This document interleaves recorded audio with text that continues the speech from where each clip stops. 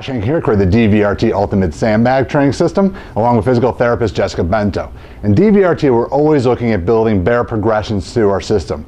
So one thing we want to look at, whether you're into our tactical vaulting with the Ultimate Sandbag or get-ups with kettlebells, barbells, or dumbbells, teaching people to come off the ground effectively is definitely a key concept. Now, what I've struggled with for a while is really having an ability to teach a lot of different fitness levels, the get-up, depending upon body size, weaknesses, and so forth. And I saw a great video by Dr. Perry Nicholson, and then in talking with him, he got from Dr. Craig Liebenson about what they call a baby get-up. Now, I don't know if we want to call it baby get-up. You know, some of your clients may feel like it's not a really great thing, but we call it side-lying get-ups. So up to you, but basically they call it baby get-up because of the sequencing from, you know, an infancy stage. What we're going to do is start Jessica on her side, top knee bent over, arms toward the inside, her other arm creates an L over here. The reason we're going to do this, we're going to really catch any problems with the get-up really early on. So a lot of people, they muscle through get-ups, they compensate through the get-up, and they just try to lift the weight. We always want the movement to be first. So what Jessica's going to do is focus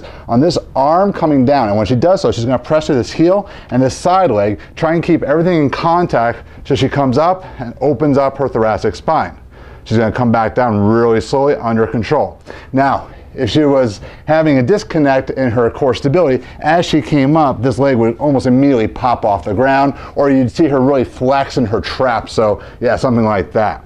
So we want to practice a couple repetitions. So Jessica's going to come, open, and then down nice and slow. We want to be able to control it coming up and coming down. The knees not collapsing inward, the legs staying on the ground.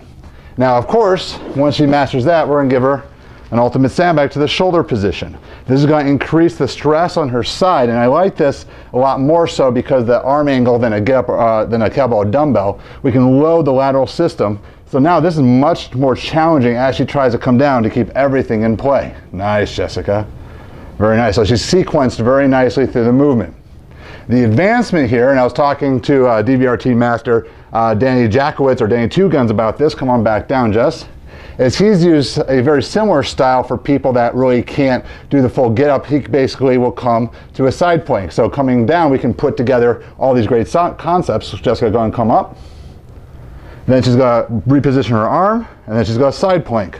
Hold, and then back down, and we can reverse the motion. So we can work in either just the simple segments of coming up, or we can work just a segment of planking or putting it together in a really great sequence.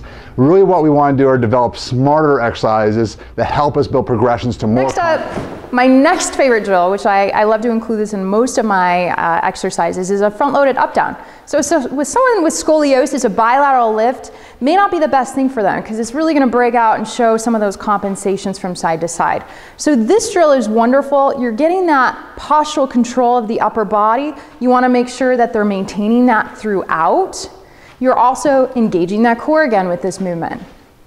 You want to make sure it's done nice, slow, and controlled, and you're watching for any compensations that might occur. But this one is a great one for anyone that's struggling with any of those bilateral lifts. Exercise is a key core exercise in an overall fitness program. It can link to more complex exercises like single leg deadlifts, but also correlates to everyday activities like walking.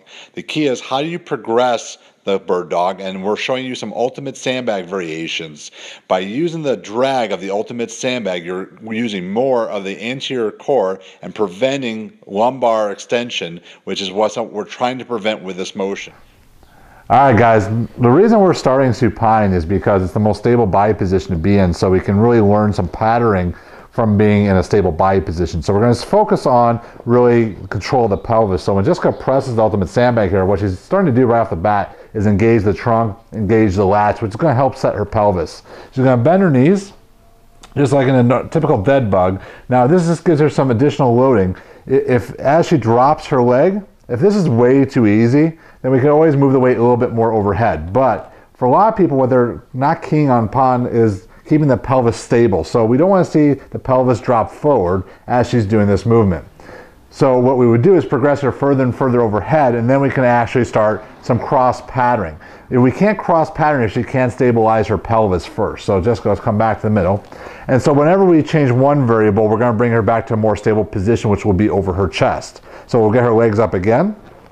And the cool thing about using the ultimate sandbag here is we can actually add rotation in the movement, working that cross pattern. So starting over her chest, Now you see how she's rotating that cross pattern. So we're getting that nice X pattern and making sure she still is able to control her pelvis, but also engaging a little bit more of the upper body, again, keeping those lats in place.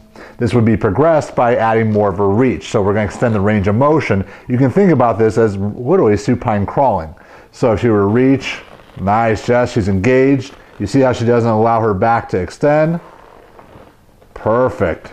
And again, you can gauge how far back over the head that goes, but this would be a good opportunity to work on little details such as pulling the handles apart, which gives you more engagement of both the trunk and the lats.